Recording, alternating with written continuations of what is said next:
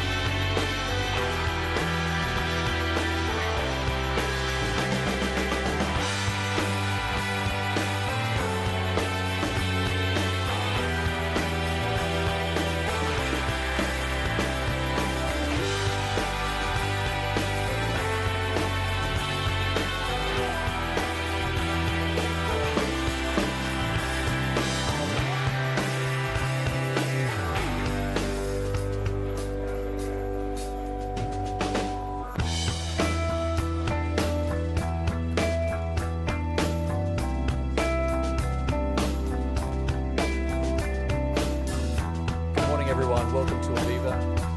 Just before we start the presentation, I'd just like to remind you of forward-looking statements. And with that, I'd like to invite Mark Wilson, our Chief Executive Officer, to commence the presentation.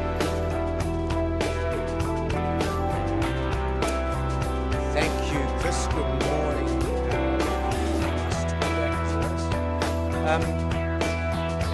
This is our annual results, so our half-year results, our interims. And I guess we've been here for a few years now. But this year we come here at a time of, I think it's been quite an interesting sort of summer so far. And I think it was Charles Dickens who said it was the best of times, it was the worst of times. And I guess in the UK, it's the best of the times, if you like, a beautiful hot summer like we've seen. It's the first time I've seen that in 5 years. If you like heroic footballing exploits, it's the first time I've seen that since 1966. Or if you like Love Island. And I'm sure some of you have taped it. But it's the worst of times. Well, what can I say? Don't you just love politics? And the closer we seem to get to Brexit, the less anyone seems to know what it's going to look like, and the less certainty there is in the market, which is far from helpful. We have trade wars looming on the horizon, and with all of that backdrop, I guess, the investment markets have unsurprisingly been pretty choppy. And despite all those choppy waters and the highs and lows, I think the Aviva results remain reassuringly robust. We have had EPS growing, our balance sheet's still in great shape, and I think the results are pretty respectable. And I'd say there's three key messages for us to emphasise today. First, we've continued our recent track record of EPS growth. Second, we remain on track to deliver our target of greater than 5% EPS growth this year. And third, our dividend increase signals our confidence in the outlook for the full year and indeed beyond that. So turning to the numbers in a little bit more detail. Operating earnings per share, EPS, which is of course our key metric as you keep on reminding us, that's up 4%.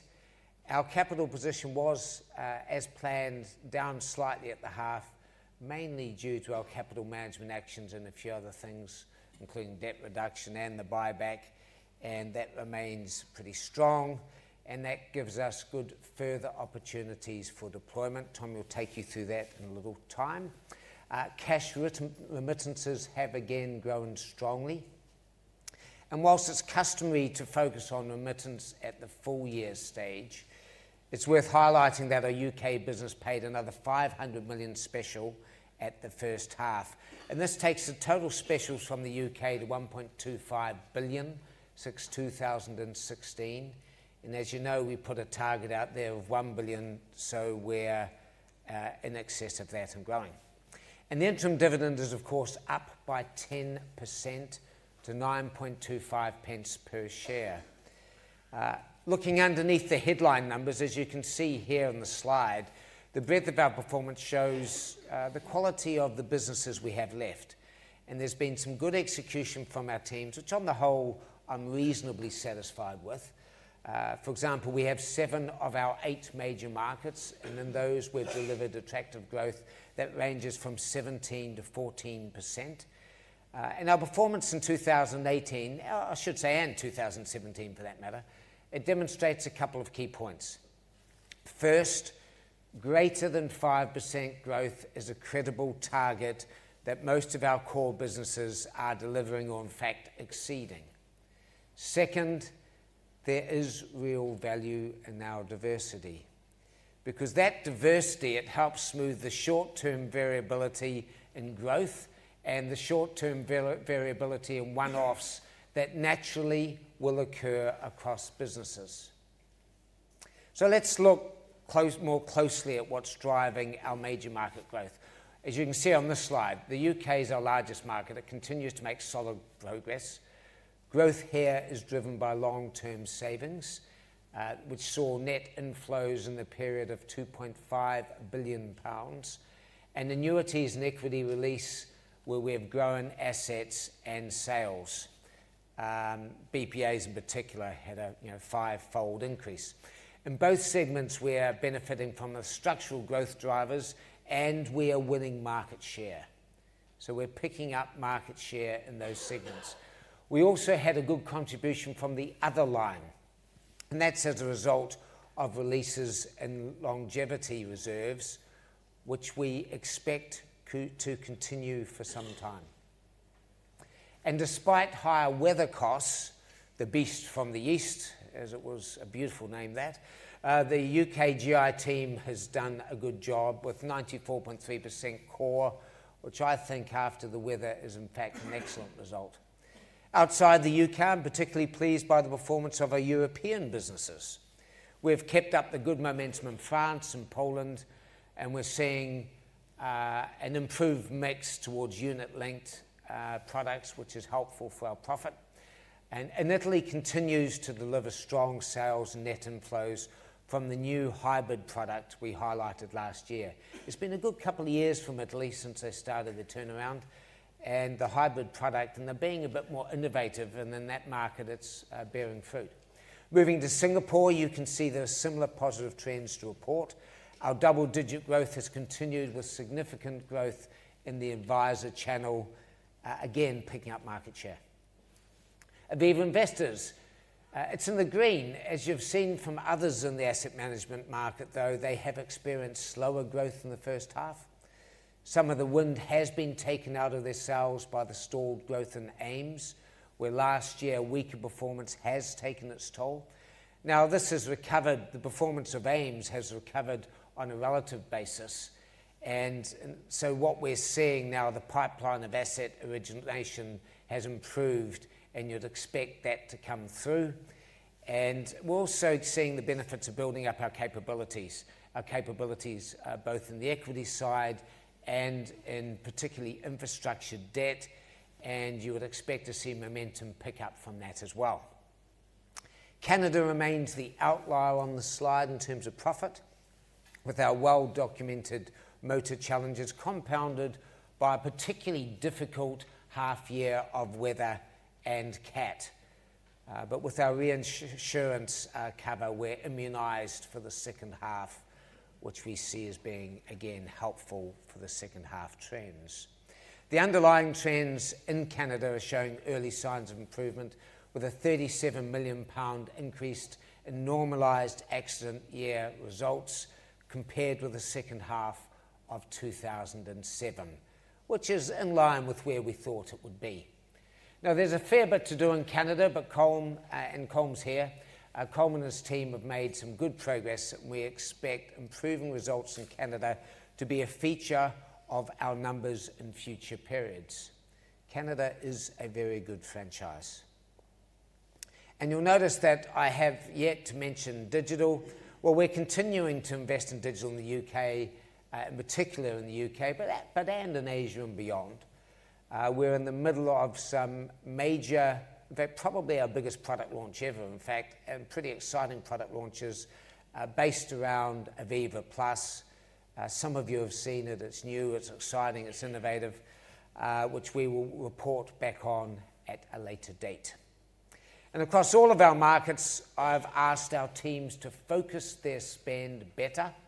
I don't think that was as focused as it could have been in the first half. And they are responding, and they're focusing on expanding distribution, improving productivity, cutting out the things we don't want, and also focusing on managing our product mix and controlling the expenses. It's not easy, but the businesses remain focused on a pretty simple goal. And that goal is, for the core businesses, the more mature businesses, greater than 5% growth, and for the smaller businesses, a whole lot bigger than that. And that's just simply through strong execution.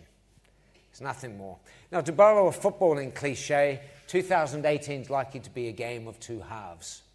While 4% EPS growth is pretty respectable, and certainly ahead of consensus, it's in a very choppy market environment. Our operating profit was down 2%, and we had to overcome a number of pretty big headwinds. The single biggest of these was, of course, Canada, where we had an £84 million year-over-year drag on results.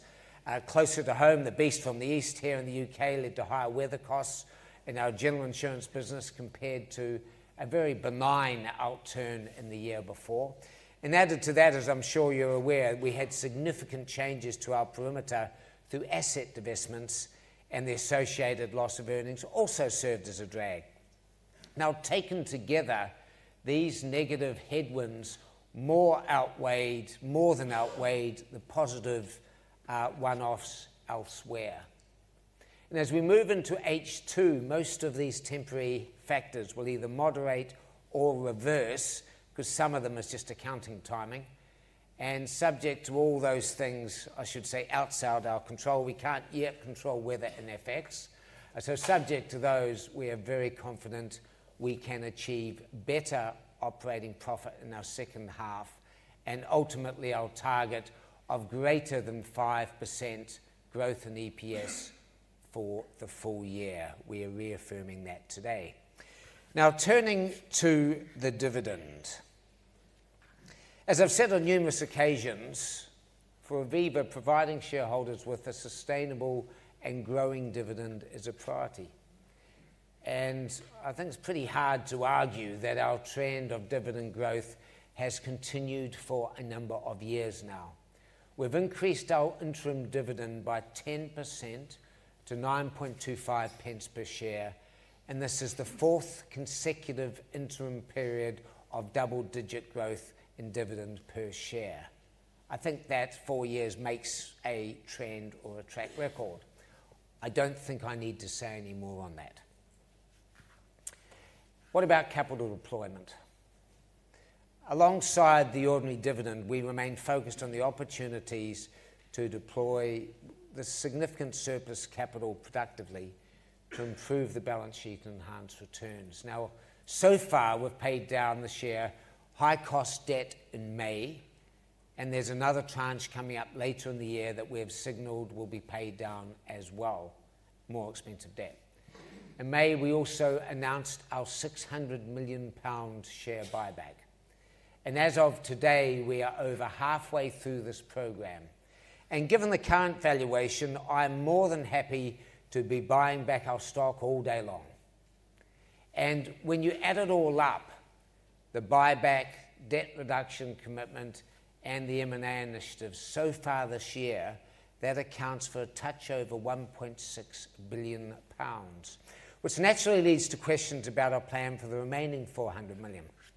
Well, we have been and continue to look for interesting bolt-on M&A opportunities. But as you would expect, and as you have seen, we're very disciplined, and we will not transact unless our financial and strategic criteria are fully met. It's not burning a hole in our pocket, and we have looked at a lot. And so we will be pragmatic here. If we can't find the right M&A, which is unlikely, frankly, to complete a deal in the second half of the year, we will use it to either reduce debt or roll it forward into the next year. Either way, it gives us additional flexibility in terms of the timing and the scope of the options we could consider across our three primary uses. And of course, those three primary uses are M&A, debt reduction, and additional capital returns.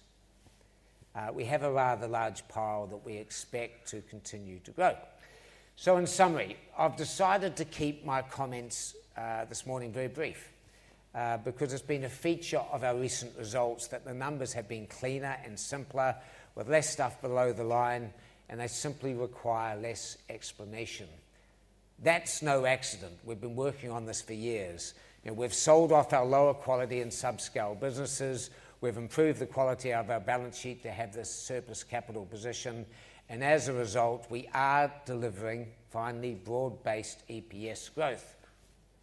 We're on track to hit our target of better than 5% growth in operating EPS for the full year. And we continue to deliver a growing dividend. And on that very simple note, I'll turn you over to Tom, who'll take you through the numbers, and hopefully we'll have plenty of time for some detailed questions. Tom. Thank you, Mark, and good morning, everyone. I want to give a special welcome and shout out to my summer interns who are joining us here this morning. So welcome, guys. Glad you're here to judge me as I've been judging you this summer. As you've heard, operating EPS was up 4%, and consistent with our messages from March, this result was driven by our major markets, which increased operating profit by 5%. It's a solid start to the year and would have been even better but for the weakness in Canada. Operating EPS after integration and restructuring costs was up 8%. We're now absorbing all change spend within operating expense unless it's so material that it makes sense for us to treat it differently. Change is just a fact of life at Aviva. As Mark summarized, 7 of the 8 major markets delivered increases in operating profit, and as you can see here, results in Europe were notably strong. Looking beyond the major markets, we've significantly increased investment in modernizing our IT systems, moving more to the cloud, and we've begun spending to prepare for the implementation of IFRS 17. These are both temporary programs, but they will run for a few years. We're also doing more today to digitize our business, which you can see in the strategic investment line, all of which should make us more efficient and enable us to drive down unit costs. So the point is, we're delivering profit growth and higher returns today while also making Aviva a better business for the future. Operating return on equity increased from 12.4% to 12.7% over the comparable period last year. And finally, down at the bottom of the slide, you can see that we have foregone earnings from businesses we've sold, and this has affected operating profit, but has been neutralized in earnings per share by our capital management activities, including ongoing share repurchases. I'll talk more about that with my growth outlook at the end. In the meantime, note that the share repurchase has been dilutive to NAV, as you can see from this next slide. Book value per share is down 3% as dividends, the share buyback, Aviva amortization, and investment variances offset operating profit. Integration and restructuring costs were immaterial and were completely absorbed within operating expenses, so 0 on this slide. Basic earnings per share was 7.9 pence. This was down on the prior years. We had lower gains from business disposals in the current year, but also because of a reduction from investment variances. And you should remember that we manage the balance sheet, including our hedging activities, with economic risk management and Solvency II as our priority. This protects capital and the dividend, but also results in IFRS accounting volatility from period to period. So turning now to the businesses. Now, since this is just a half year, I'm going to go through some of these slides pretty quickly, but I will spend a bit more time on the UK and Canada. UK insurance had mixed results, with increased profits in long-term savings and annuities, and lower profits in protection and general insurance. The biggest driver of profits was longevity reserve releases, which contributed $200 million in the first half and may contribute more later in the year and possibly next unless trends reverse. Together, this fueled a 10% increase in profits, which enabled us to afford the higher level of temporary change spend I mentioned earlier. Highlights for the UK insurance include long-term savings net flows up 17% to £2.5 billion. Bulk annuity sales quintupled to £1.5 billion. And special cash remittances from the acquisition of Friends Life now total £1.25 billion, exceeding the original £1 billion target. Now, one thing that we did not do this period was investment re-risking, which contributed a £54 million benefit to operating profit in the comparable period last year, as illiquid asset generation has not kept pace with BPA new business volume so far in 2018. As asset generation catches up later this year, we expect a further boost to profitability, both on new business and possibly on the in-force book. More about this on the next slide. But taking a closer look at our 4 core segments in the UK, annuities and equity release operating profit was up 4% to $322 million on an 83% increase in sales, with new business margins temporarily depressed because of timing differences in putting on liabilities and matching them with the desired asset mix. On these volumes, the difference between the asset mix we've been pricing and the assets we actually had on hand implies about a £70 million difference in operating profit. So as we originate liquid assets to match with these liabilities in the second half of this year, we should have an opportunity to recognize more profit. Long-term savings profit was up 19% to $106 million on the back of positive net flows of $2.5 billion and consistent margins within our target range. This is a big business with assets under administration of $121 billion, of which platform assets increased 12% to $23 billion. In protection, you may recall that we experienced some large losses in our existing business last year. This is still weighing on profit in 2018, which declined to $108 million, as we've put in some rate increases and written less new business. Turning to general insurance, our combined operating ratio remains strong at 94.3%, but it's up on last year primarily because of comparatively worse weather. As a result, operating profit declined 6% to $195 million. Net written premiums were flat in a competitive market, but we shifted our mix with growth of 5% in commercial non-motor and 11% in direct home, offset by a 4% reduction in personal motor. We continued to emphasize underwriting discipline, with the normalized core improving 0.4 to 96.1%. Now, in addition to the 4 core segments you can see on this slide, our legacy segment contributed $188 million of profit, similar to the same period last year, as market movements and backbook management offset the anticipated effect of maturing balances. As we look forward into the second half of the year, we would point out the potential for additional benefits from longevity reserve releases. And while we've guided that the other segment in UK insurance should generally contribute $150 to $200 million per year, last year it was above this level, and it may be above that level again this year. In the first half, other contributed a net $107 million, with longevity releases partly offset by an increased product governance provision regarding historical Friends Provident advised sales. Now, this relates to a discrete number of policies, with over 90% of the cases advised between 1994 and 2002. So summing it all up, Aviva's UK insurance business continues to grow, so far this year propelled by annuity volumes and long-term savings flows. Now let's deal with Canada next. Unfortunately, our Canadian results continue to disappoint, although weather-related costs have not helped our turnaround here. For those of you who might like a quick reminder, last year we went from $71 million of profits in the first half to $25 million of losses in the second half, as a long spell of favorable reserve development dried up and revealed that we needed price increases in the business. In fact, over the 7 years through 2016, reserves had developed favorably by 3.8 points per year on average, primarily driven by Ontario auto reforms in 2010 and 2012. All this good news stopped in 2016. So in response, we've been putting through price increases and changing the business under the leadership of new CEO Colm Holmes, who we moved to Canada in January from our UK GI business. Now, rate increases take time to achieve in Canada, in many cases requiring provincial regulatory approval, and then it takes time for the policies to renew and business to be written and earned under the new rates. So this is, by definition, a multi-year turnaround project, even if it is relatively straightforward to pursue. You can see this in the trajectory of our results looking at this slide. If you focus on the figures excluding the impact of weather and prior year development, that is the bright green bars, you can see that over the last 3 years, last 3 half-year periods, we've dropped from $100 million profit down to $11 million loss and bouncing back up to $26 million profit. This bounce back in 2018 in underlying profitability should continue over the latter half of this year and 2019 and on toward our target of mid-90s combined operating ratio by 2020. Net written premiums have increased 5% this period in Canada, primarily because of rate increases in personal lines.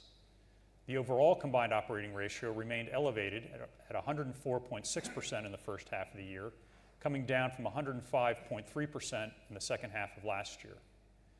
The underlying improvement was 2.5 points, but weather added 2.2 points relative to our long-term average.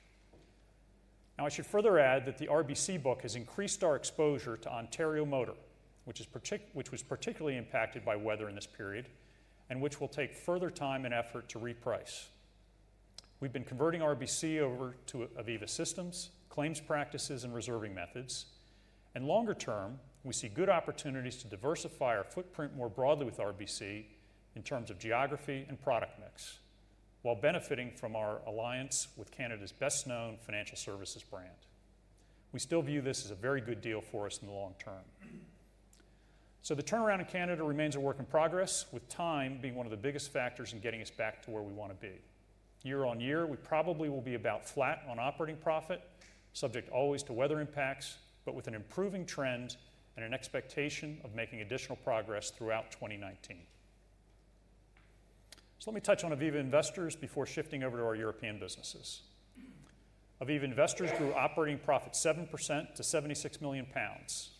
The first half operating margin increased, with revenue growth once again outpacing increases in expenses. The Ames range of funds improved its relative performance and has assets under management of $12 billion, which is down 5% from year-end, albeit during a period of industry outflows. Overall, Aviva investors experienced $3.7 billion of net outflows, the majority of which were from lower margin internal legacy products. External clients continued to account for 35% of revenue and 21% of AUM. And looking forward, in addition to specializing in multi-asset funds and infrastructure origination, Aviva Investors is focused on building stronger capabilities in equities and U.S. credit. So next over to France, and congratulations to Les Bleus for their well-earned World Cup victory. Now, Aviva's business in France has likewise put in a strong first half, and we're optimistic about more wins in the future. The business environment in France has remained relatively good for us, although we would still like to see higher interest rates. Aviva's operating profit from continuing operations was up 12% to $279 million due to higher new business volumes, continued improvement in product mix, and lower expenses. Within this, our GI operating profit was down 8% in local currency, as core increased to 95.5% as a result of less favorable prior year development. And we continue to be very pleased with the progress in France and believe that by focusing on expense efficiency, customer needs, and the productivity of our distribution channels, we can improve performance still further. In Poland, we made steady progress in the first half, with operating profit up 4% in local currency to $95 million. Life insurance results were up 8% because of higher fee income and our emphasis on high-margin protection products. GI was slightly lower due to reduced profitability of motor insurance. Core increased but remained attractive at 89%. In Italy, life insurance value of new business, VNB, increased 194% due to the continued success of our innovative hybrid product. This will flow into future profits. In GI, we've tightened our underwriting, which has resulted in more profit on lower premium volume. Overall, Italy grew operating profit by 7% in constant currency to $82 million. And I want to stress that we're continuing to support the growth momentum in Italy, despite the recent economic volatility arising from potential changes in government fiscal policies. There's still a lot more we can do to make this a bigger and better business. On to Ireland. Operating profit increased 11% in constant currency to $50 million, with stronger results on the life side more than offsetting a small decline in general insurance. We're emphasizing continued discipline in GI underwriting despite increasing competition. Aviva Ireland's combined operating ratio remained strong at 87.1% despite increased weather-related claims. And we completed the acquisition of Friends First toward the end of the half, so this should add to our business here in the years to come. And finally, Singapore. Operating profit in Singapore was up 10% in constant currency to $46 million, as life operating profit increased 22%, overcoming an increase in losses from GI and health insurance businesses. As a reminder, these products are important for our overall customer footprint in Singapore. Life VNB rose 47% on higher sales and mix shift toward protection. Our Aviva Financial Advisors Network has increased the number of advisors by 15% from the end of the year last year to 772 now. This, of course, should support future growth in sales and profits. Okay. Switching away from the business units and back to Aviva overall, we remain very well capitalized with a Solvency II cover ratio of 187%, which exceeds our working range of 150 to 180. This is after returning £1.8 billion to investors through dividends, hybrid debt repayment, and share repurchase commitments in the first half of the year. In addition, economic uncertainty in Italy contributed to adverse market movements of approximately $400 million in aggregate as government bond spreads widened.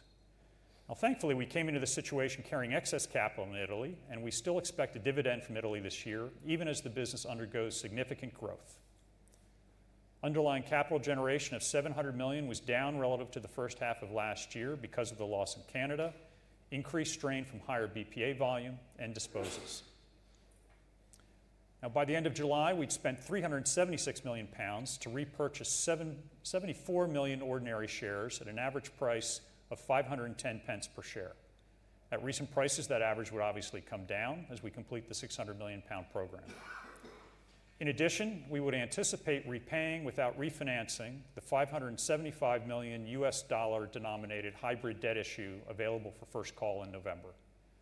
And it's likely that we will apply the unspent portion of this year's M&A budget to additional debt deleveraging for the time being, and thereafter roll it forward into potential capital redeployment next year. In terms of other capital actions, I'd note that these have typically been more significant for us in the second half of the year, in part because we apply for model changes once a year with the appropriate regulators and receive the results of that process toward the end of the year. Last year, we obtained approval for the use of the Dynamic Volatility Adjuster, DVA, in France, but it's backed out of our overall group figures. This year, we're looking for approval to reflect that French DVA in our overall group Solvency II capital. In addition, we are pursuing a new supplementary pension fund structure in France called FRPS, which could also benefit our capital position. So we're both redeploying excess capital surplus and trying to optimize our Solvency II position still further. All right, now finishing up with our growth outlook. We are reaffirming management's guidance for operating EPS growth to exceed 5% for the full year 2018. In the first half of this year, we grew operating EPS by 4%. And as a reminder, in 2017, we grew operating EPS by 15% in the first half, so comparisons this year were quite challenging, especially with the loss in Canada. So we believe we remain well on track and should pick up speed in the second half of 2018. And if we simplify this story for you so far this year, you can see that the impact of capital management, that is hybrid debt repayment and share repurchases, some of which took place during 2017 and more of which is taking place now in 2018, had the effect of neutralizing the foregone earnings from businesses sold. Foreign exchange and the effective tax rate had a very small contribution. Other factors, including the impact of assumption changes, adverse weather, and temporarily elevated change spend, were altogether a drag of about 1% on operating EPS. And underlying business growth was approximately 5%. So you can see that we're managing the rate of change spend to modernize our IT, moving more to the cloud, as well as implementing IFRS 17 and other initiatives at a pace that allows us both to improve the business and hit our financial targets. For the full year 2018, our outlook, we continue to expect our major market businesses to grow more than 5%, although Canada looks likely to be broadly comparable with the prior year given the impact of weather. We expect the other factors approximately to offset each other, enabling us to grow operating EPS by at least 5% for the year. Now, I caution that, of course, this outlook is subject to factors outside our control, like foreign exchange movements, regulatory change, and weather. And I should also point out that the share repurchase and debt reduction we're doing this year will also benefit EPS in 2019, as should the expected partial recovery in Canada. And so our confidence in the current outlook is reflected today in our decision to increase the interim dividend by 10%. This indicates that we should be able to meet our operating EPS growth target in 2018, as well as make progress this year on increasing our dividend payout ratio toward the target range of 55% to 60% by 2020. All in all, as Mark summed up earlier, this has been another period of respectable progress for Aviva, with still room to get better and to deliver more. Back to you, Mark. Thank you, Tom. So, as you can see from where we are, EPS up 4, dividend up 10, pretty solid set of numbers, I think, and that's what we were after. So on that note, let's open it up to questions. Chris, you'll run the questions as always. Boss. Had to start on this side, didn't we? Ashik. Hi, good morning, Tom. A couple of questions. This is Ashik Masudi from JP Morgan. One is French. You mentioned that there are some benefits coming on the French solvency ratio. So first of all, what is the French solvency ratio? What can we quantify the benefits? Does it mean more cash out of France?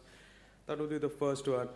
Second one is there is a bit of noise about the lifetime mortgage consultation paper. Can you give some thoughts, some sort of numbers that will help us understand what could be the downside risk on lifetime mortgage on the back book and on the new business? I'll take the first one, maybe Tom takes second. Look, it doesn't impact liquidity so much because we already have in the French DVA and the other things, because we already have that in the model. It makes quite a significant difference to the group numbers, though, because it's been backed out historically.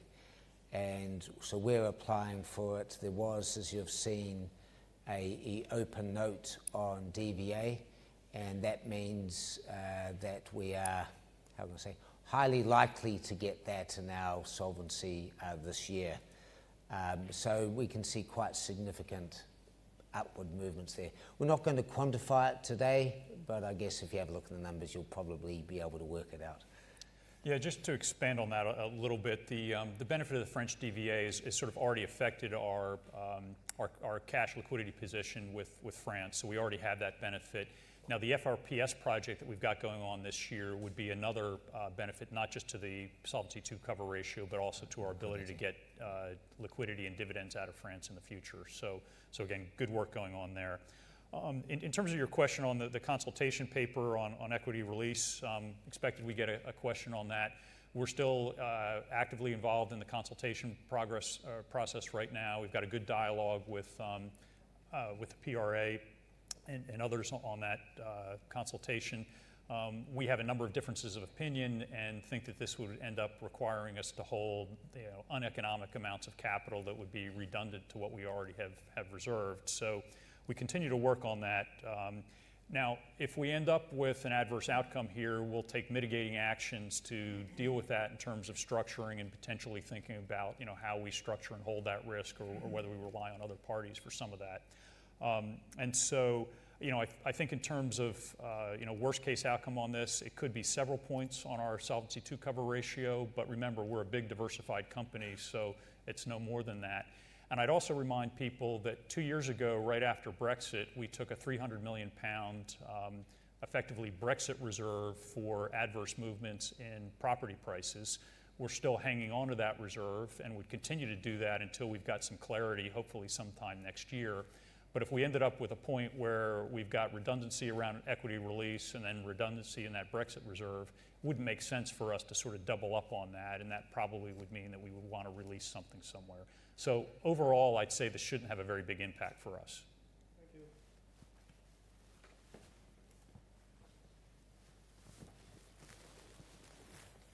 you. Hi, it's Abdullah from HSBC. I've got two questions.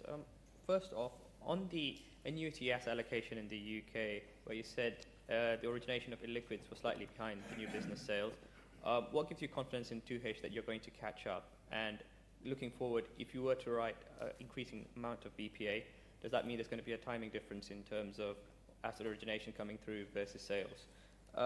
And the second question is, on the Solvency II capital generation, where you pointed to slightly lower this time because of Canada and the UK, is there anything else in there that we should take note, any one-offs, etc., in the underlying capital generation? Thanks.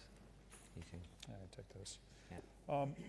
So in terms of asset origination, last year Aviva Investors originated $4 billion of infrastructure assets, so we clearly have the capability to do this.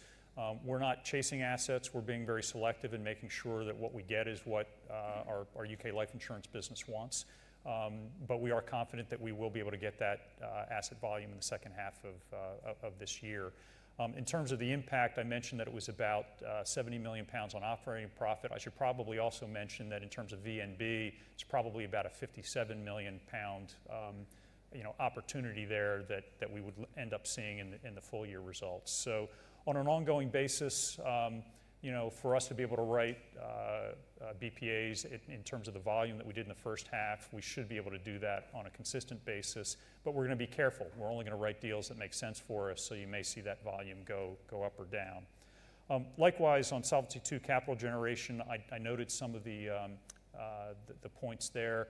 If you go back to what I've said in past times, I think we've been pleased that underlying Solvency II capital generation has been relatively consistent, but we are looking for opportunities to grow the business, and so the additional BPA strain that we've seen in this first half is an example of that. Again, if we get the assets coming in, that helps to reverse that strain. And then we've got the Canada loss, and again, we would expect that to reverse at some point in the future. But otherwise, there's not a lot of one-offs in that. I mean, the fact is we're not capital constrained, and with the issues, particularly like France, I think you will see the trend on the growing upside rather than the downside, even for the risk we see. The other thing in annuities is we did have on BPAs, we did have a five-fold increase in the first half. Although we should see that coming through in VNB and profit in the second because of the issues Tom spoke about, you wouldn't expect that same level of growth in the second half. We will be tactical here and we'll take opportunities with our brand and our scale, we can do it. But that was still a very large increase in the first half. You would expect an increase, but not that same level, I wouldn't have thought. Johnny Vo? Yeah, hi, it's Johnny Vo from Goldman Sachs. Just a couple of questions. Just again on the BPA outlook. I mean, you said that it's quite lumpy in the first half, but clearly this is a growth strategy for you. So how do you feel that you're prepared relative to competitors, and given there's so many competitors in the market? That's the first question. The second question is just in regards to warehousing of assets. Is it a problem of warehousing assets? Is that what you've not done, or is it just a problem of origination? And then the third question is just if you can talk about the competing tension of now a growth strategy in BPA versus debt reduction, capital returns, and the tension between your IFRS leverage and Solvency II, because clearly you've put in place hedges to protect your Solvency II, which has negatively impacted your IFRS. Yeah, okay, good question. I'll answer some of it and Tom will answer some of it. So how we prepared, we hired Tom Ground, who's been very successful for us. We hired him from a competitor. And he did teach us a few things. We realised that our ability to generate assets is one of the best in the market, certainly with the scale that we've done. Our brand is helpful, and what we've proved is our ability to cross-sell. So a lot of these things are coming from existing customer relationships, and that does give us an advantage, and that's allowed us to increase fivefold. Just to be clear though, our strategy is different from others in the market. Our strategy is saying we will play in sectors of the market where we see margins, and as margins increase or decrease, we will come in and out of the market, whether that's group life, BPA, pensions, whatever, and at the moment we've done that quite effectively. You had some big sort of trade sales in the first half that soaked up some of the ability of others to perform. We saw margins in a pretty good space. We took account of that. But our ability to generate, our balance sheet, which I think is better than most, in our brand, are where we compete. I don't see much tension. I mean, it is quite a capital-intensive product, but capital is not our constraining factor, is it? And so capital isn't our constraining factor anymore. It's just, as a strategy for the group, we do want balance across more than one product, because then as rates change, as legislation changes, we can still keep our greater than 5% growth going on. Yeah, so let me pick up on your second two questions on warehousing and again on leverage. So we don't have any problem with warehousing. As a matter of fact, we've got sort of the opposite problem, that we have a very big appetite for illiquid assets, because it's not just the new business that we need to fund, but we also have a pool of assets that we picked up from the Friends Life acquisition that were more run on a Solvency I basis and are invested in corporate bonds. And so we have the ability to create value there. Even if we're not writing new business, we can still apply illiquid assets to that back book. If you look at our comparable period a year ago, you'd see that we had a £54 million benefit from doing that. So I'd encourage, Goldman Sachs, all the banks out here, to be showing us all the illiquid assets you can, because we've got a very big appetite, not just to feed the new business, but also to feed the back book. At the same time, we're going to be selective about what we take, and it's got to meet our risk parameters and our diversification limits, et cetera, and so forth. So there may be times where we run ahead or behind in terms of asset generation versus liability generation. On the IFRS leverage point, again, we're managing primarily to the Solvency II balance sheet. We look at leverage on that basis, but we are acutely aware from talking to investors that a lot of investors and a lot of analysts are benchmarking us on an IFRS basis relative to peers. We like to move ourselves closer to where peers are. The economic variances will move from time to time, period to period, so I wouldn't focus too much on that. But in terms of the overall amount of debt leverage, that is something that we have our eye on right now. Dominic O'Mahony. Good morning. Dom Omani from Exane BNP Paribas. Thank you very much. Two technical questions and then one business question. On the business question, just another follow-up on the bulk market. Thinking more into future years, everyone's very excited about the level of growth in the market as a whole in 2018. Do you see this as the beginning of a trend, or actually is it a sort of a bit of a blip created by present circumstances? Any thoughts on that? And then the two technical questions. You mentioned the Brexit reserve of 300 million, which you could potentially release if you have an adverse decision on the lifetime mortgages. Is that an IFRS or a solvency or both metric? Can you release that into both lines? And then a technical question also on the spare capital if you don't complete the M&A budget. So you've got 400 million available. There's some callable bonds in 2019. I don't think there are more callable bonds available in 2018. Are you referring to the 2019 bonds, or actually are there other measures you can use to delever? Thank you. Okay, on the BPAs, look, it's a market that you have a structural growth in, but you also have a structural growth in workplace pensions. The question in BPAs is what will happen to the margins.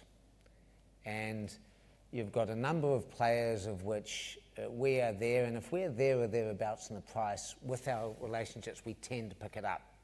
If we're not there, if we're not prepared to cut our margin, we won't. So, I mean, it's not much more complex than that.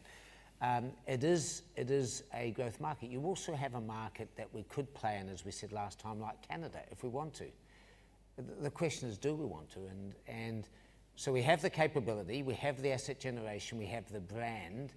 To me, it's just simply a question of margin. And so I think the hype in the market is over-egged on the potential in that market. It's one of the levers we can pull, but we have a lot of levers we can pull. And as rates go up, you might see more of a trend again. So let's assume, I don't know if the market's right, we'll see rates rise by 25 bips. If they rise another 50 or 75 bips, individual annuities start looking really attractive again. And clearly we're a leader there too. So as rates change, you will get different markets come to the fore. So it's a market. It's key for us. I wouldn't over-egg it. Okay, picking up your two technical questions, and I'm looking at my UK CFO to make sure I get this right, but the Brexit reserve is both IFRS and Solvency II. And then in terms of capital and what we're likely to do, I think at our Capital Markets Day that we do later this year, we'll talk more about capital planning for next year. I think the simplest thing for me to think about is we've got a 350 million euro 2-year note that matures this fall. You know, we can just let that mature and not refinance it, although the all-in cost of that note is only 11 basis points, so I'm sort of unhappy to see that funding go away. Next year, we've got 200 million of hybrid debt that comes up for maturity, so obviously we would look at that, but what we do with the rest, we haven't totally decided. But we will give you a bit more clarity later in the year if that helps. But today we'll focus on the numbers. Greg Patterson. I heard someone ask what about the prefs, South African humour. The three questions. One is, could you just update on the platform migration? There's been a lot of negative press, Ori, that in the UK. Second point, UK GI prior year development. There's a big swing there. I wonder if you could just talk about the sustainability, or sort of what sort of level we should think about in terms of UK prior year development. And the third thing, your loans. I think you've got sort of circa £25 million of loans. Could you talk about to what degree they're internally rated, what their average rating is, and what the PRA thinks about that? I'm alluding to the fact that one of your competitors, the Just Group, was forced to move a whole bunch of its internal ratings from AA to single A. I'm trying to understand the potential for the risk that you might have to do that and it hit your solvency too. I mean, I'm not going to comment on them. Let's say we all take different degrees of prudence in our assumptions, so I won't comment on others. Maybe Andy, where's Andy? If Andy can maybe comment on the platform and what's happening. I do note we've still had some pretty strong inflows, so we have had some significant issues, but clearly the market still likes what that platform does. So our platform's part of our long-term savings business, where profits were up 19% to £106 million. the overall net fund flows in the long-term savings up 17% from 2.1 billion to 2.5 billion. If you kind of break that down between the different parts, on the platform side, we saw net fund flows fall from 3 billion last year to 2.2 billion in the first half of this year. So that was lower. We had very strong performance in workplace pensions and also a stronger kind of retention of the personal pension books. The net effect was overall they were up. In terms of the platform issues, we have had significant issues as has been well documented. We basically needed to migrate the platform to much more modern technology given the rate of growth in this market. We continue to grow assets in the platform space now for us are at 23 billion. We've dealt with many of those issues. We've still got a few residual ones we're working through over the next few weeks, but we expect to be kind of fully back in shape later this year and back to historical levels of growth there. Okay, so picking up your next two questions on prior development in UKGI, I think if you're just looking at that over multiple periods, I'd say that that's a relatively short tail book. And although actuaries try to get their best estimates, you know, my experience is they're typically conservative, and so I would naturally expect to see a small amount of favorable development, you know, year after year after year on average, but it'll move around. There'll be some years where there may be a little bit of strengthening and other years where there will be releases. In terms of the loans, my understanding is that is an industry issue that the PRA has been looking at. It's something that we are doing a lot of work on ourselves right now. I don't think I can quantify the impact that you're looking for. I'd say more generally that we always have regulatory risk, and sometimes things go our way, sometimes they go against us, but that's just part of the business, and it's something that we manage every day. Andrew Crean. Good morning, Sandra Crean, Autonomous. A couple of questions. I saw that, right in thinking there was negative PYD in France. Could you give us a bit more detail around that? And secondly, could you give us a bit more detail on this CP 1318 issue?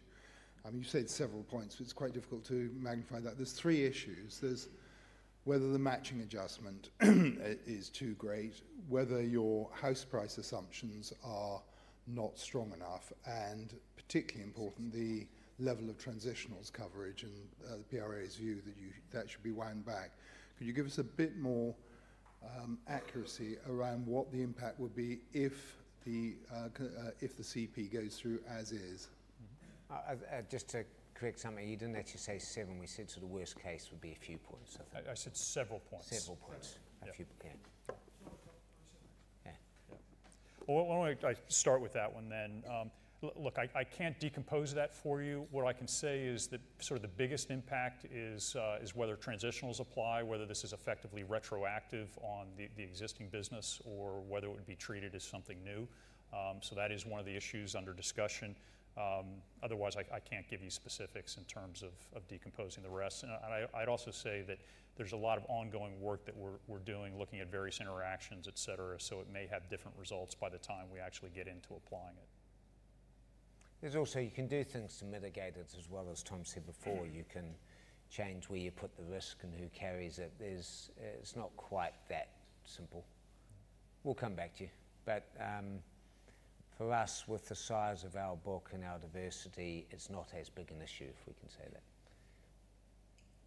And on the French development, you want to, Patrick, or yeah, more? Go on then. Go on, Morris. Morning, Andrew.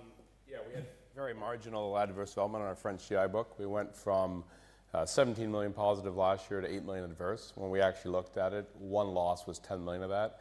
We looked at the whole book. We have no discomfort with our French reserves. Are fine. It was one event. Gordon Aiken. Thanks, Gordon Aiken from RBC. 3 questions, please. First, on the longevity, the 200 million reserve release for longevity, just can you talk about what that equates in terms of table names? Second, you say you can buy back stock all day long at these levels. 150 to 180% range. You're above that 187. And my sense from you is that you'd be very happy, not to be anywhere near the top of that range. I'm sure the regulator would be happy for you to be as low as 150. So why not buy stock all the way down to 150? And third, on this PRA consultation on equity release mortgages, first I'd love to know what your deferment rate is. The PRA has obviously put some numbers out there. But and you talk about mitigating what you could do to mitigate this, but presumably you could just offload to reinsurance the risk of the no-neg biting, just as you did with longevity risk when that hit because of the risk margin Solvency II. Thanks. We should get you on the working team, Gordon. Look, I'll take the buyback and Tom can take the other ones. At these sort of levels, obviously, it's looking pretty attractive in the buyback, so we're sort of pretty happy doing that now. But as you say, we are outside the top of our range. We get that. The constraint isn't regulatory at all, but we're not going to provide any more guidance on that today. What we've said is, we'll provide some more guidance at the Investor Day later this year as we do our planning. We're only halfway through our current buyback. We're paying down 900 million of debt this year. We're returning a fair bit of capital, and yes, next year there'll be another chunk there as well, but we're not providing any more guidance on that today. Just a word on the tables on longevity release. We are signalling there is more there. We continue to be at the conservative end. The trends are continuing, so obviously, as you'd expect, unless there's any sort of dramatic reversal of those trends, we've got a fair bit more to go. But we're trying to be prudent and we're trying to do it slowly. There's always a bit of auditor pressure to do it as well, because you've got to be prudent but not overly prudent, so there's all the tensions we face. Yeah, just to pick up on that, I would say that we continue to think we're at the prudent end, and so if you look at the two components of the reserve release we took, one of it was something that we could have done last year. So I think I talked at the full year remarks about how 2016 mortality experience was particularly heavy. We treated it effectively as an outlier, and so we didn't give full weighting to it when we went in averaging our experience over a period of years. Continuing to look at that experience, we've concluded that it actually is a fair data point, and so it's gone back into the average. So that's what the 55 million pound release was related to. The other 145 million was also related to experience and some of the data sources that we use in our BPA pricing, and having confirmed some of the modeling that we're using there, we've also now translated that pricing basis into our reporting basis as well.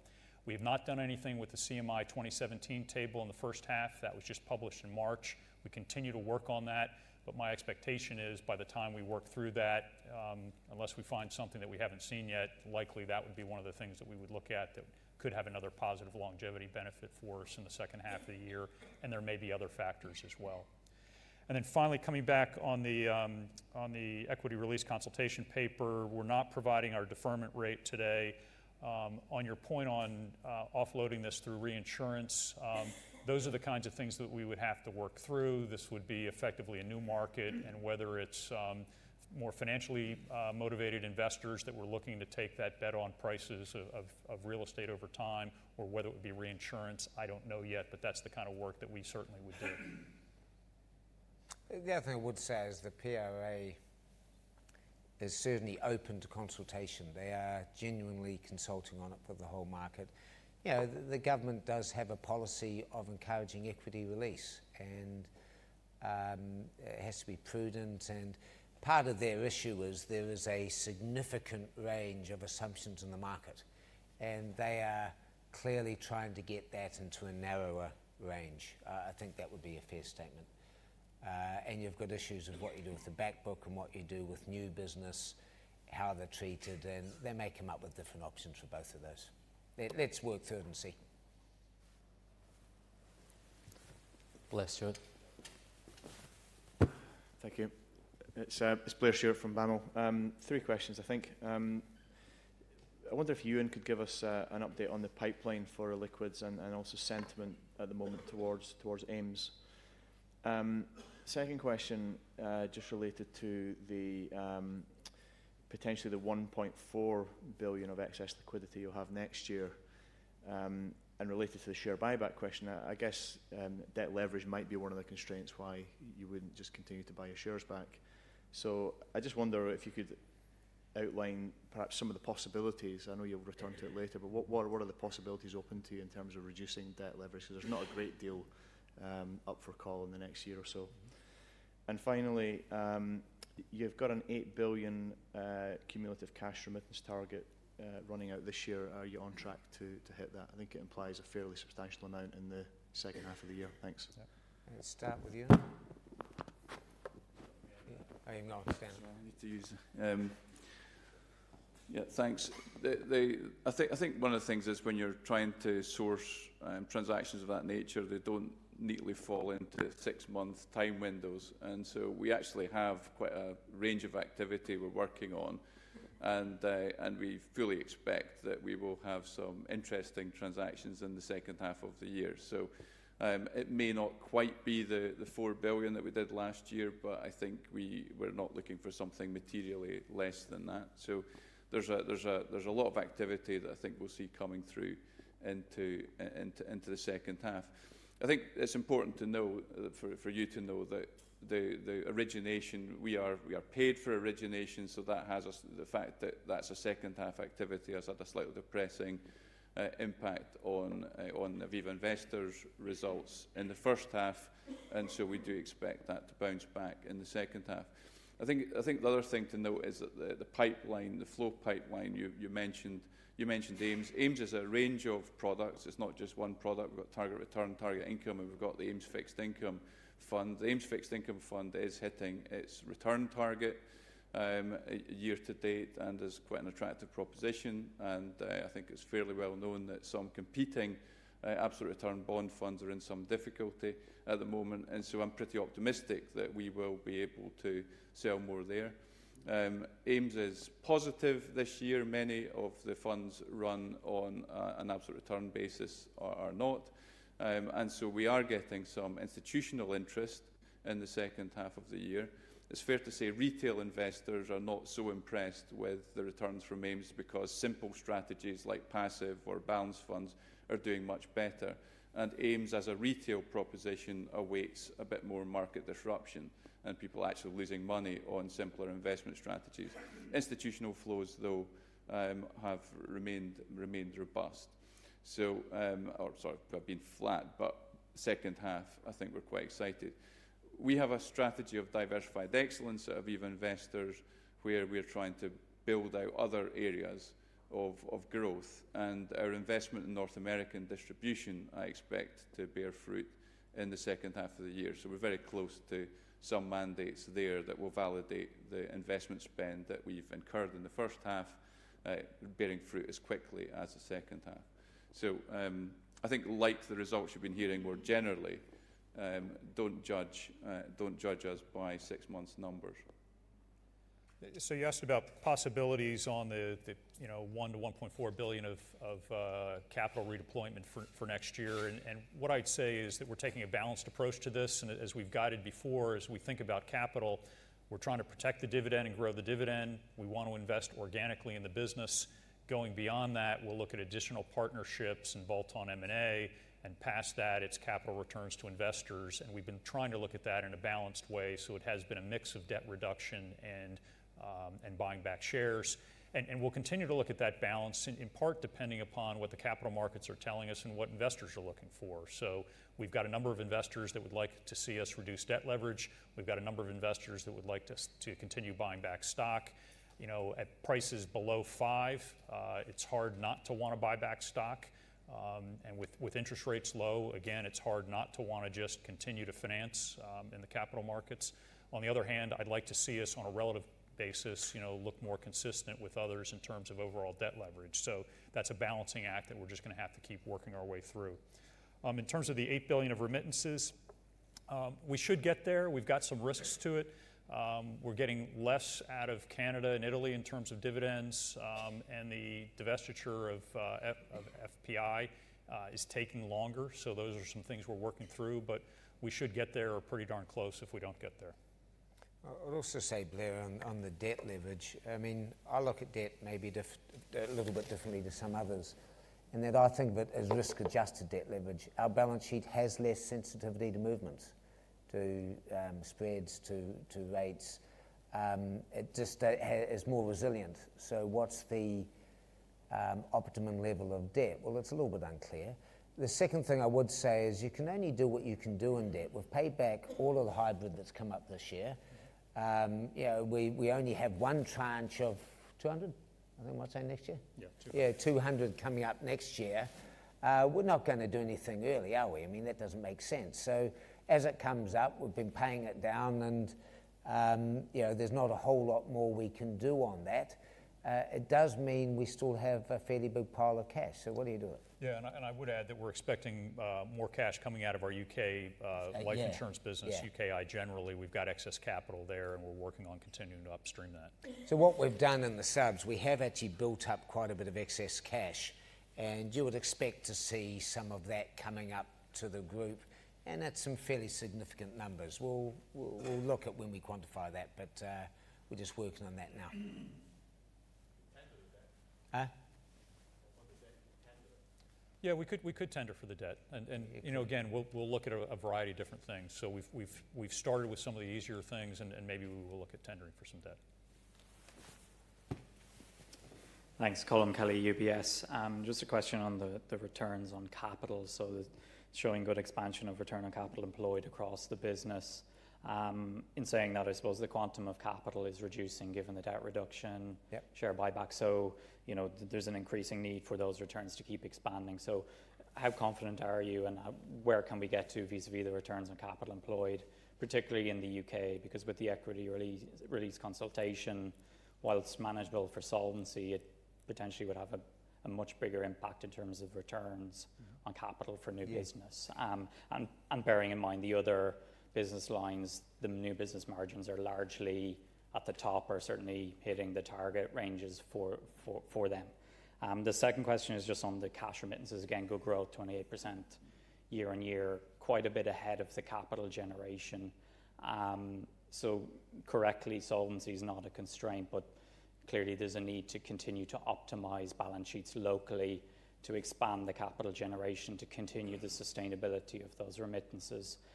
Can you just update on a bit of progress around those actions at local level and confidence on that, the continuation of that? Thanks. Do you want to talk about I'll talk about the first one, because you're right, you could have been in some of our strategy sessions. Because look, we want to reward our CEOs. Our CEOs are holding too much capital, we think, in general, and we would like to focus them on returning it, as frankly I'd rather hold it here. And we have a fair bit of room in our ranges and a number of subs right now. I won't go into any more detail than that. And I'd like to reward them for the capital they hold and the return on that, and you would expect us to do that. So we have a fair bit of room. As Tom said, we're holding a fair bit of excess in the UK, for example.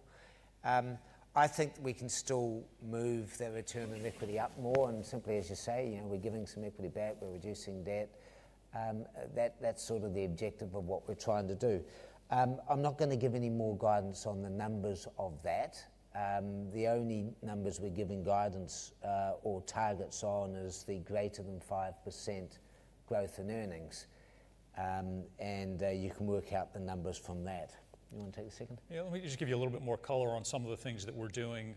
We've been using an economic value-added analysis, so an EVA methodology, for a few years now. We're actually using it internally on a reporting basis as well to measure our business. So we're looking on a Solvency II basis, effectively what returns we're generating over and above our cost of capital over a multi-year time period. So that's an internal tool that we're using.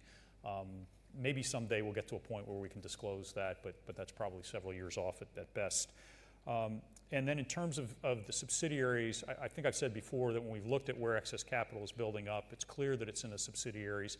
It's in part because of the transition to Solvency II, setting risk appetites, and the natural conservatism of local risk officers and boards sort of adding buffers. And as we've gone and looked at that, we've realized we have an opportunity to upstream some of the stock of capital that's there, but also to set better boundaries in terms of what remittance ratios should be on an ongoing basis. And that's a process of getting local boards comfortable that the group is really there to protect them and that they actually can pay down to the buffers that we're looking for.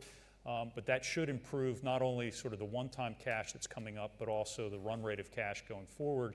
And that's part of the work that we're doing in terms of moving the payout ratio up over time to see how far we can get that. So you're correct. We used to talk about how capital generation was exceeding cash. Now we're in a position where the cash is caught up above the capital generation, and then at some point we'll be in more of a steady state looking at a few years from now.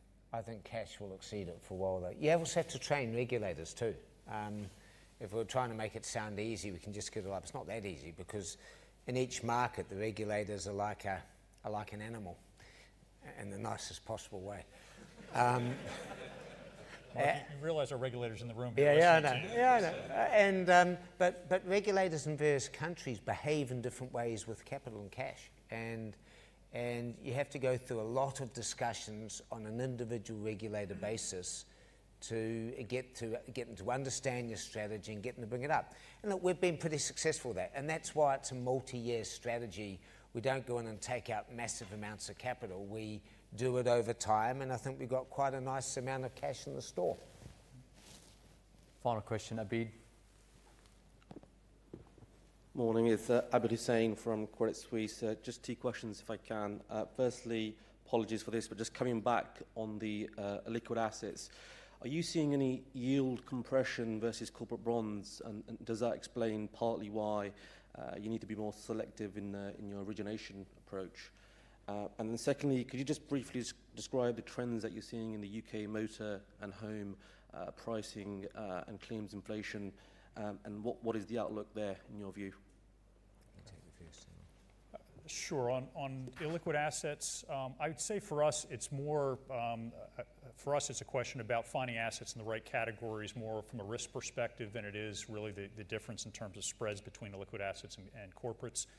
There is lots of competition, so there are some deals that we like that we don't get. But for us, I think it's more around risk selection and portfolio management than anything else. On the UK, you want to add some colour? Sure. So in terms of pricing in the market, we're basically seeing rate in motor is down circa 10%, so quite significant reductions. Home is up slightly. Claims inflation's in line with broadly what we would expect. And what we're kind of doing across, so it is a soft market, particularly in motor at the moment, but what we're doing across the UK business is, as Mark said a moment ago, allocating capital to the areas where we can get stronger returns. And on the GI side in particular, we had a very strong performance in commercial, particularly property and liability in commercial was up 5%. So we're focusing our efforts on the areas where we can get the stronger returns, and as a composite player across multiple markets, we're able to do that. The other thing we have had quite a bit of success in is in the direct business in the first half, and we're sort of not saying too much about it today because we have the big Aviva Plus launch going on, but we added on a lot of home. I think we're saying 200,000 people in home and direct, and 190,000 in motor. Home obviously has got some pretty good margins in it as well. And in terms of the direct relationship, we're up in quite a few millions now, so it's growing quite encouragingly.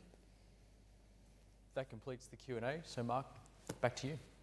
Thank you. Well, I'm not going to say anything more this morning.